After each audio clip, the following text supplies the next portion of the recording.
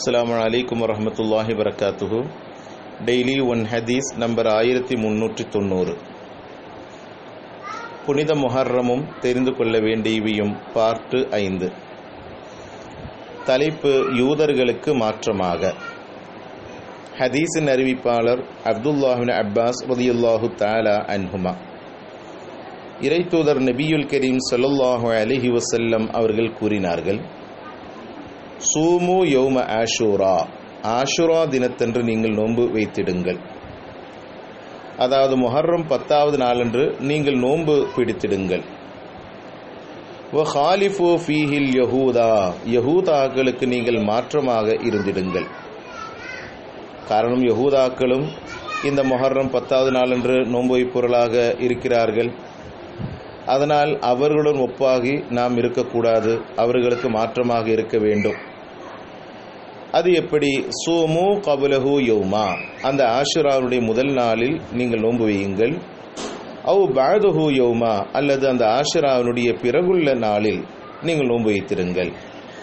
அதாவது முஹர்ரம் 9, 10 அல்லது முஹர்ரம் 10, 11 இப்படியாக நோன்பு வைத்திருங்கள் என ஸல்லல்லாஹு அலைஹி வஸல்லம் அவருடைய இந்த ஹதீஸிலிருந்து நாம் புரிந்து கொள்ளலாம்.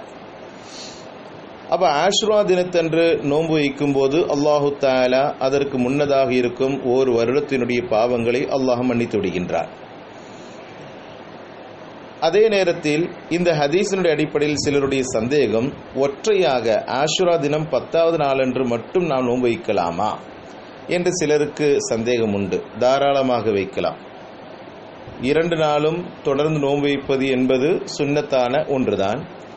அதே நேரத்தில் ஒருவருக்கு ஆஷுரா தினத்து மட்டும்தான் நோன்பு வைக்க முடியும் என்றிருந்தால் அவர்கள் அந்த நோன்பை மட்டும் நோன்பு வைத்து விட்டால் அவருக்கு அந்த வருடம் முழுவதுமான உண்டான பாவத்தை அல்லாஹ் தஆலா மன்னிப்பான். இருப்பினும் அதனுடைய முறை 9, 10 அல்லது 10, 11 இப்படி வைப்பதுதான். அப்படி 2 நாள் நோன்பு வைக்கும் போது மிக அதிகப்படியான நன்மைகள் கிடைக்கும். இந்த ஒரு நோன்பை மட்டும் வைக்கலாமா என்று கேட்டால் அதை வைப்பது என்பதும் கூடுமானதுதான். இந்த ஹதீஸை இமாம் முஸ்னத் அஹ்மதில் 2154வது ஹதீஸாக பதிவு செய்யப்பட்டுள்ளது. ஆக சிலருடைய சந்தேகங்களை நாம் இந்த இடத்தில் நாம் சரி செய்கிறோம். 10வது நாளன்று மட்டும்தான் அவர்களுக்கு நோன்பு வைப்பதற்கு வாய்ப்பு இருக்கிறது என்று சொன்னால் அந்த நாளில் மட்டும் அவர்கள் நோன்பு வைப்பது என்பது கூடுமானது. அதில் தவறு ஏதும் கிடையாது.